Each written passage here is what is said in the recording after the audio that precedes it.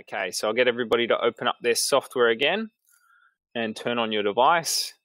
So just a nice function of this software is I can open my software, it's going to pair my device straight away, and I can get an ECG and a report very, very quickly.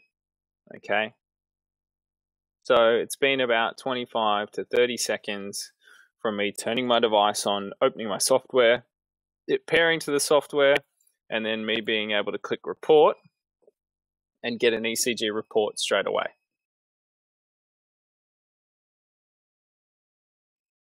Okay, so we'll notice up here that we don't have any patient information at the moment. So I want to assign an ID to my test report. Okay, so there's a number of ways that I can do that on the home screen. You might have already noticed that by now, but there's an ID button here and there's an ID button up top left. They're both going to act as the same thing. Okay, so that was the ID button on the right hand side, and this is the ID button up on the top left hand side. Okay, so I'm going to say Stark Med. Okay, name Stark Med. I can assign a gender if I want. I'll enter a bunch of dummy data. I can assign a race if I want. Clinical information. I can enter all of this into my test report if I want to. Okay, all this personal information, completely up to you guys. I'm going to hit OK. That's going to save to my patient now. If I notice up the top here, Stark Med, and I'm going to hit auto again. And now all of the information that I saved before is going to be added and saved to my patient. Okay, so we're going to back out of this. Remember, your device will turn off. We're going to turn that one back on again. Okay, and I'm going to open this. So this may happen to you guys, and we've got our first patient of the day, and we're noticing that we haven't assigned any ID to our patient. Okay, so again, a nice feature. I can turn my device on, turn my software on, they're going to pair automatically, and within 10 seconds of opening my software, I can get a report. And I've gone, oh no, I haven't assigned any patient information up here. So I can click on this ID button and I can add my information after my test. Okay, save this. 90. Okay, and test saved. Okay. So you might be saying to yourself, I don't like 3x4x1. I like 3x4x3. But how do I save this? Okay. So there's a number of ways that we can add and save multiple tests. Okay. So if I wanted the 12x1 snapshot and I wanted to save that within the printout or within the saved test report, sorry, I can hit this save button down here and it's going to say test saved. Okay, 6x2. If I hit save again, it's going to save. But I want to make this layout and this layout on screen a standard across all of my reports, and I want to make my home screen a standard too. Okay, so you notice it's 6x6. Okay, and I've got all of these functions here. My rhythm lead is V2. Okay, so I'm going to change this right now. So top right hand corner and settings. So this is the device we paired earlier. This is how long it's going to take my HD unit to turn off automatically. Okay, but if I turn the software off, it's going to power off itself.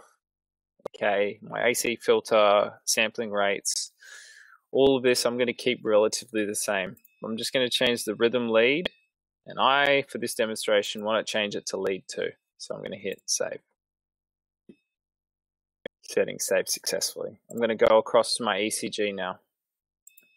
Okay, I'm going to keep this relatively the same, but this is where we can come in and change this and make this a standard. So rather than clicking through everything and making sure everything's the way that you wanted to view it, we can make it a standard within these setting tabs here.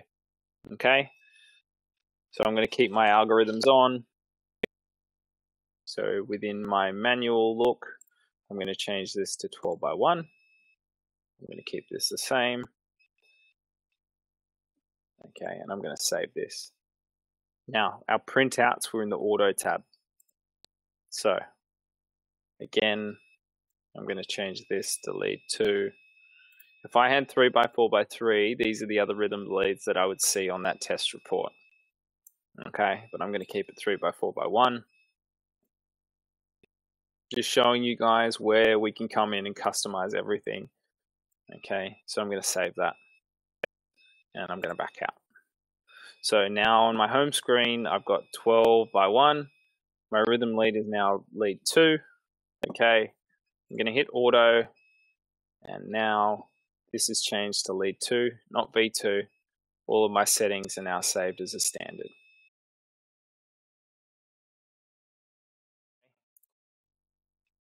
So all of these tests that have been saved so far are going to sit in the archive. So top right hand corner, the folder, and all of the tests that we've done so far are going to be saved in the archive. And you'll notice, okay, that we've got not confirmed reports, okay? So there's a number of ways we can do that. Okay, I can come in and look at old reports, and I'm going to look at this one from months ago that wasn't confirmed. And I'm going to come up the top, and in my interpretation tab, okay, which is the Glasgow interpretation software that comes as a standard with this device and all Cardioline purchases, okay, it's going to provide me with an interpretive rhythm. I can come in and change that to borderline or abnormal or normal, whatever I want, okay. Your report notes, okay, can be very lengthy. Okay, you'll notice just how long we can create our report if we want to, okay. You can write a novel in here, completely up to you guys on what you want to do, okay. But report, I'm going to sign off and say Dr. Stark, okay.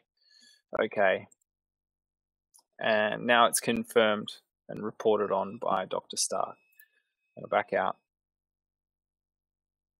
and within my patient now confirmed, all right? Or we can confirm it as we go, okay? So once I've got my 10-second rhythm, I can click auto, and from here, if I'm happy with all of this and what's been interpreted, I'm going to go ahead and go test normal, report, Dr. Stark. Okay, confirmed and done. Okay, test saved. Go back into my archive just to double check. And Stark Medical confirmed. Okay, so there are a number of ways that you can confirm and sign off on reports. You can do them live, you can do them post. Completely up to you guys. If you haven't done them, you just need to go into your patient archive, okay, and sign off on your reports. So you're probably saying to yourself, I want this report as a PDF export and I want to put it into a patient management software. Okay, in this video, I'm going to take you through the PDF exporting option. Okay, I'm not going to take you through the patient integration software. Okay, Scott's going to take us through all of that in just a little bit. Okay, so we'll notice that in the other tab, got to go to my settings tab. Settings. In this other tab here, we've got a number of options here. Now, I already had mine set up, but I'm going to show you how to do this, okay? So at the moment, we didn't have PDF automatic exports on, okay? Yours is probably off. So we're going to go ahead and we're going to hit on, and we're going to save that. Okay, and I'm going to back out of this. I'm going to assign a new folder on my home screen. So at the moment, mine's set up to this folder here. Okay, but if I hit Control, Shift, and N, I'm going to create a new folder that is called new underscore PDF exports. Okay, so that folder is saved on my home screen. I'm going to go back into my software.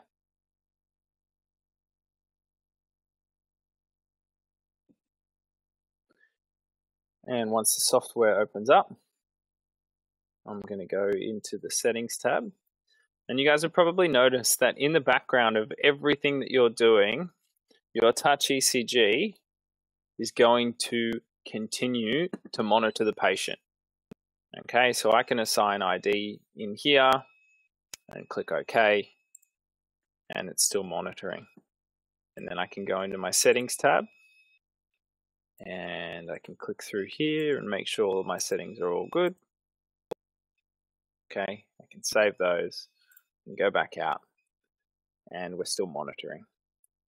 Okay.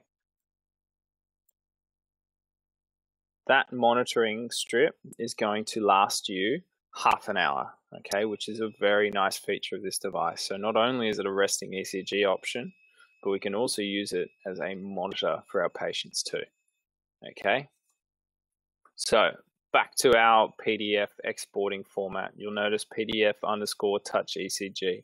So that folder that we just created, if you click these three buttons here, and we'll notice new underscore PDF underscore exports, which is the one that I just created in my desktop. Yeah, and I'm going to click and highlight that one and go OK. That's now saved. I'm going to save that. Okay, settings saved successfully. I'm going to back out. Again, it's been monitoring the whole time. I'm going to go ahead and click Auto. Okay, and you'll notice that in the back end of that, I'll show you down here, desktop, new PDF exports, and now I've got all of my tests saving as I go, and then I can click and highlight this, and I can drag and drop that to the assigned patient in my patient management software, okay, which is a nice, easy way to do it. That's going to be cost effective for you guys.